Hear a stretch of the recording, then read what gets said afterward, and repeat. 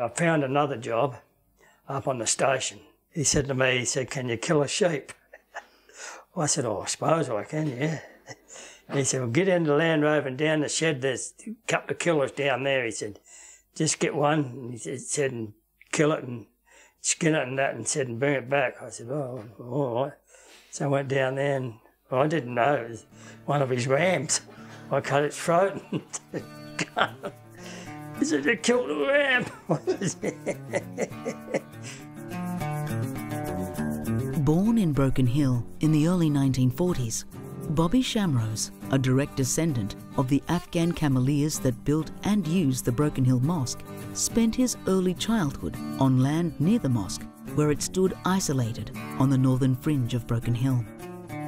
We was living in the block of land which Dad owned around the camel camp here. For some reason, I decided to run away and go to Adelaide and see if I could find my mother.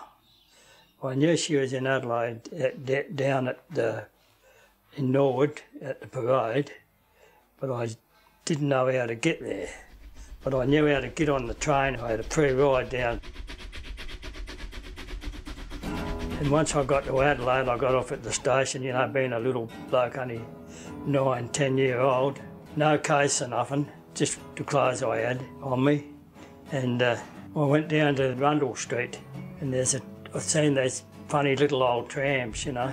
I think I said to the conductor, "I've lost me money. I want to go to the Norwood Parade." And I went there and rocked up in the pub. And Mum nearly fell over when she seen me, you know. And I think she just about fainted. And she said, "What are you doing here?" I said, "Well, I come down to see you, you know." And she said, "I think you'd better go back home."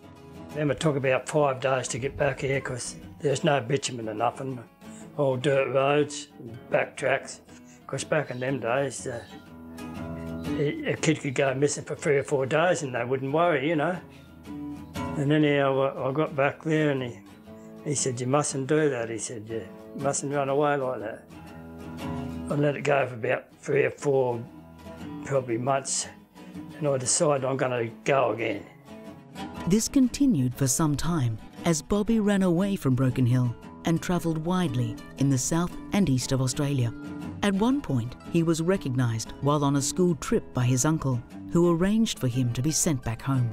My uncle, my grandfather's eldest son, was down there on holidays with his family, and he spotted me, and he said to me, "How long you been here?" I said, "Well, I was in the home in Adelaide, and I've been here for nearly 2 years.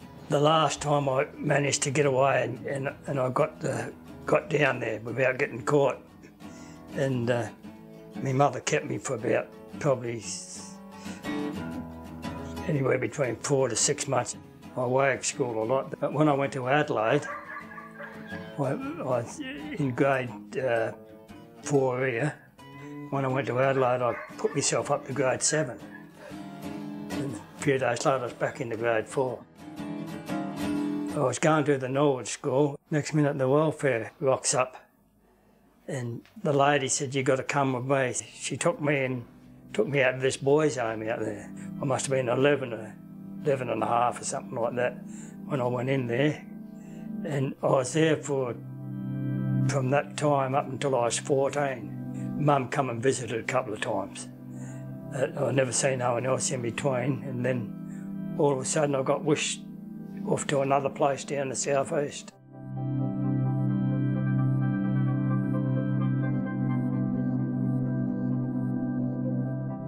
After that, then I got the call to say, "You're going back home to Broken Hill." I got back to Broken Hill here, and my uncle picked me up at the station, and I went with my grandfather for a while. You know, rough, everything was rough. You know, sometimes you had a bed and other times you had a swag on the ground, you know, laid on the ground on the mattress and that. And I just travelled around all the time after that, all around the country. Went down the southeast, met my wife, Janet. Bobby and his wife, Janet, have been together since they met in their teenage years. And he said hello, and I said hello, and he said, "Do you want to come to the pictures tonight?"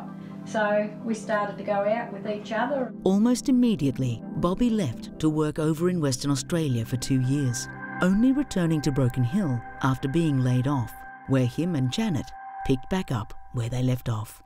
Anyhow, things worked out right for us in the finish. And I think, well, I'm glad I did fight for him. And I can think now that I struck the jackpot with him because he's been a marvellous husband and father. And I'm nearly 80, so 63 years we've been together now. Bobby is now the caretaker and guide for the Broken Hill Mosque, bringing his unique insight, having grown up around the men and women who lived, worked and prayed here. He also looks to the past, working with the council and community to ensure that the graves of his ancestors are recognised and marked appropriately. What they used to do when they used to bury them, the ones that haven't put tombstones on, they used to put a stick each end, write their name on the stick, and over the years the sticks have just gone. The council never kept the record of them, and the undertaker never kept the record of them. Because the simple reason is because the old Cameleers used to bury their own. Undertaker would take them out there. The old Cameleer blokes would dig the hole and do the burial and everything.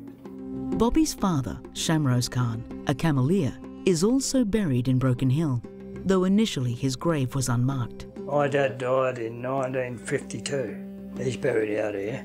And no one ever done his grave up with all the money and that he had, and no one ever put anything on there. And I was trying for years to find out where he was, where he's actually buried, because I weren't here.